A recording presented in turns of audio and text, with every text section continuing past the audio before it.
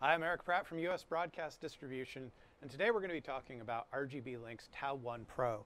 It's this tiny little box here mounted on top of this DSLR camera, and it is capable of switching between USB and HDMI inputs and outputting them via RTMP or HDMI or even NDI. Let's take a closer look at all the different cool things that this can do. For starters, I'm going to take you on a tour of all the inputs and outputs on the device right now. I don't have it plugged in, or the LCD touchscreen would be on, but I couldn't show you all the plugs as easily. So we have two UVC connectors on the bottom. These are webcam style connectors that will take in any kind of webcam or other UVC video device. We've got a USB slot for recording. That can be a USB stick or a USB drive. We've got a 1/4-20 mount, so you can put it on a tripod or mount it on a hot shoe on top of your camera. On the side here, we have our HDMI ins and outs. So we have a total of 4 cameras. That's 2 USB ins and 2 HDMI ins, and then we have an HDMI out. So if you want to run a projector or a monitor or just send it off to any other kind of equipment.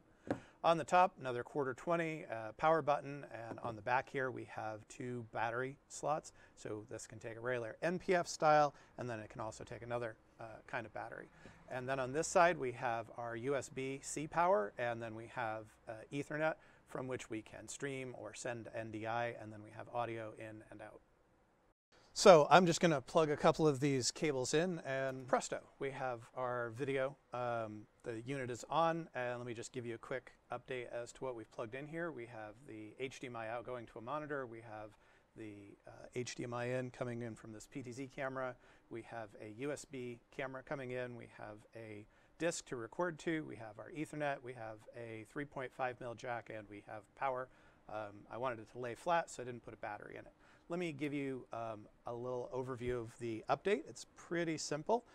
We can cut between our 2 cameras. So here's our USB camera, and here is our HDMI camera. And we have 2 others that are not currently used.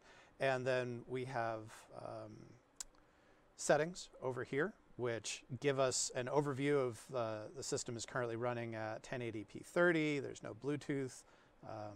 Network settings, NDI is currently turned on, and I have that because I was actually just using the NDI to record this camera through the Tau-1 through into vMix.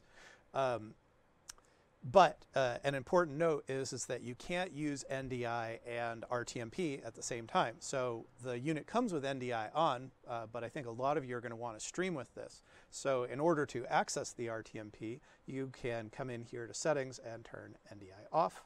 And then when we go into the settings here, you'll see instead of an NDI dialog here, you have a streaming dialog. So this is our test setup that we tested to stream with. But I'll go back to turning NDI on. And when we come back to the settings, we'll see that we have an NDI dialog, which allows us to make adjustments to all the important NDI things, like its name, what part of group it's part of. It can even switch between NDI HX and full NDI. I, of course, have it in NDI HX at the moment. The other things that it does is it is able to record, and again, that's something that can only be done with NDI turned off. If we come in here to recording settings, we can record to this USB stick, so I can start to record this, and it lets me know that I'm recording now.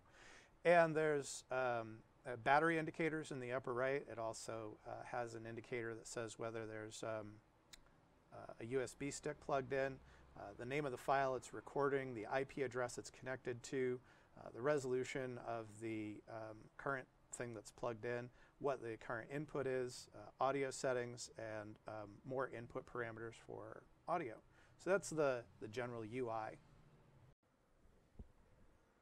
The RGBLink Tau-1 Pro can be used in a lot of different ways. We can use it as an on-camera monitor. We can use it as a device to stream to Facebook or YouTube. We can use it to switch between 2 UVC webcams and record them. We can use it as a USB to NDI encoder. We can use it as an NDI submixer to feed an NDI switcher upstream.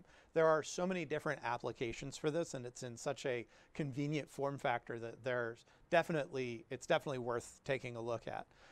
If you have any more questions, feel free to reach out to us at usbroadcast.co. Once again, I'm Eric Pratt, and thanks for watching.